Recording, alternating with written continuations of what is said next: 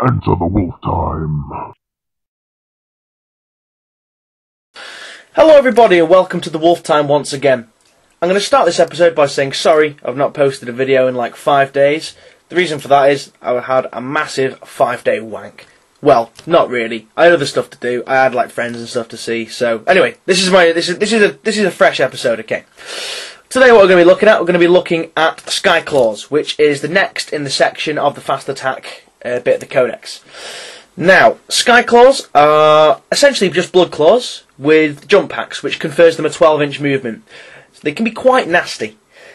We talked about in the Blood Claw and Grey Hunters video how many attacks these guys get. So if you think about how many attacks these guys get, combined with a 12-inch movement, they can be quite deadly. Especially when they're led by this guy here.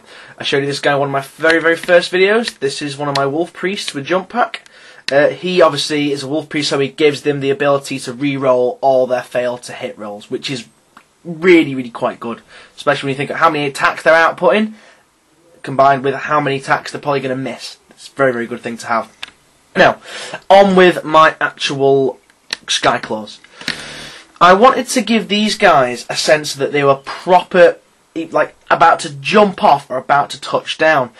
But I also thought, why would they have, no helmets on? So I was thinking, you'd have a helmet on if you're in a jump pack. Number one, to protect your head in case you fell on it. If your jump pack went mental and tried to, go AWOL or something. So I decided to give some of these guys helmets and some of them without. So we've got a helmeted guy there. I also tried to give them some little markings on the actual helmet and stuff. I'm not a fan of this guy because this is the first attempt I did the markings. It actually looks like he's got lipstick on, which doesn't look too good. What we'll do, we'll just turn him around because he's a bit of an embarrassment, really. Okay, what else do we have here? We've got some of these guys like this. Now, what I've done, because I thought, why wouldn't they have a helmet? I've actually got the guy. I've also included the helmet attached to their belt, which I've actually not seen done at all on any other jump pack or assault marine models. What I did, just clip the ball joint off and literally just poly-cemented it in place, and that's it, really. With the Skyclaws, what I did, because they're supposed to be blood claws, I kind of painted their eyes yellow. Oh, whoa, too fuzzy. Let me just refocus that. Let me just zoom in a bit slower. There we go. We've got yellow eyes on these guys, which I thought was quite cool. And I thought I did quite a good job at actually getting the eyes yellow. Some of them just ended up horrendous. Let's see this guy. This guy's one of my favourite. This guy is my He-Man Skyclaw. He's like, I have the power! He's got the Prince Adam head, as you can see there, with his little tiara. God damn it! Camera keeps stop going fuzzy. Okay. He's actually not too finished. I need to finish his power sword. There's some other pretty cool guys, like these guys at the back here, which I'm now going to bring to the front. These guys, I decided to give them a little bit more on their bases to make them look a bit high, just to elevate them from the other ones, so they actually look like they're all jumping at different times and stuff. There's this guy here. I kind of like this guy, although I really dislike this guy's hairstyle. Don't know what's going on there. What were the people that sculpted these guys thinking when they decided to give a haircut like that? It's just absolutely balls. But yeah, this guy's kind of like jumping off a rock, jumping to the side, like shooting with his bolt pistol, like, yeah, this is how we're doing in my neighbourhood. I said that quite a lot on these videos. Okay, the next guy. Here he is. He's kind of jumping on a dead Thousand Suns Marine. Well, Thousand Suns Chaos Space Marine areas. He's dead. Look at you. You got no flesh on your bones. You're just skeleton. Ha! Right. There we go.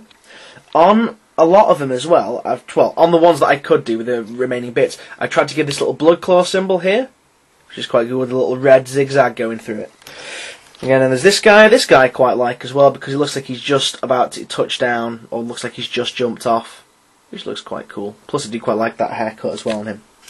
Okay, now, I have some other models that I'm going to show in this episode. They're not essentially Skyclaw models, but I think that I could probably get away with using them.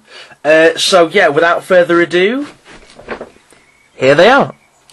These guys are the 13th Company Wolfen models. They're quite hard to get your hands on them. I got these off one of my mates, Chris. I got them on a bargain, really. I think I paid 15 quid for a set of 10 of them. So I got quite a good bargain. I think these guys go now for about £5 each on eBay and stuff. So they're quite expensive if you want to buy them. Now, I didn't know where else I'd get a chance to show these guys off to you, so I thought I'd do. Right, bear in mind, these guys aren't finished painting. I've not finished painting these guys yet, but these guys are supposed to be wolfing.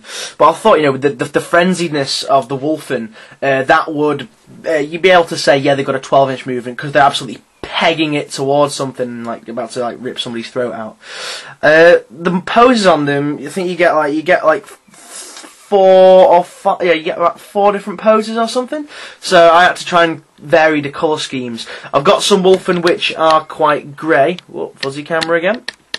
I've got some wolfen which are quite grey, like this guy, and then I've got some wolfen which are quite brown, like this guy. I think I prefer the brown ones a little bit better because they look a bit more furry, but the grey ones are just as nice as well.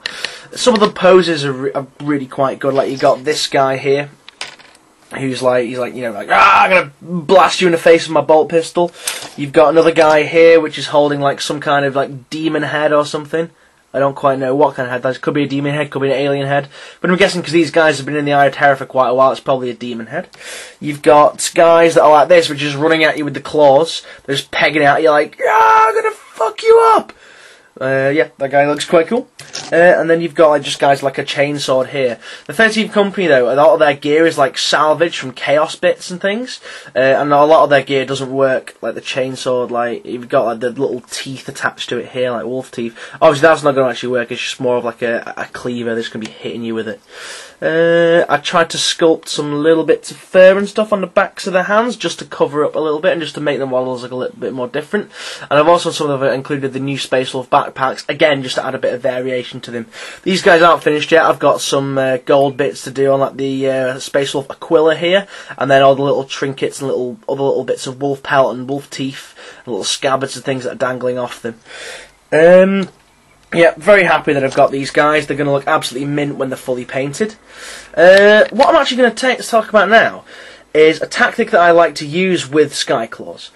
Now, I found this quite effective. If you've got like a unit of 10 Skyclaws with a Wolf Priest, what I like to do is I like to run 2 Land Raiders full of Grey Hunters.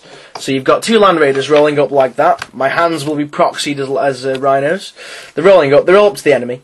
And what you have behind them, so the rhinos are shielding them, you have the Skyclaws behind. So the rhinos roll up, the rhinos turn on their sides. Uh-oh. Fatality. Let's put that guy over there.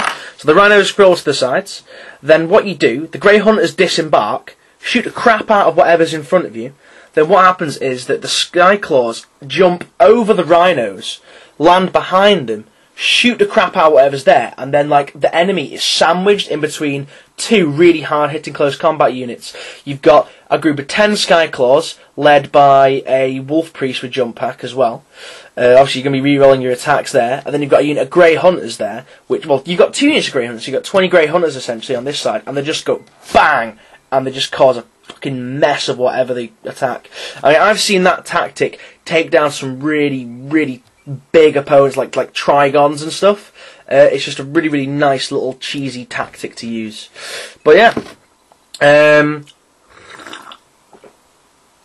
a bit of a brew. Yeah, that's it for the Skyclaws video. Sorry that it is a bit late. Thank you guys for watching. Stay tuned. See you now. Bye bye.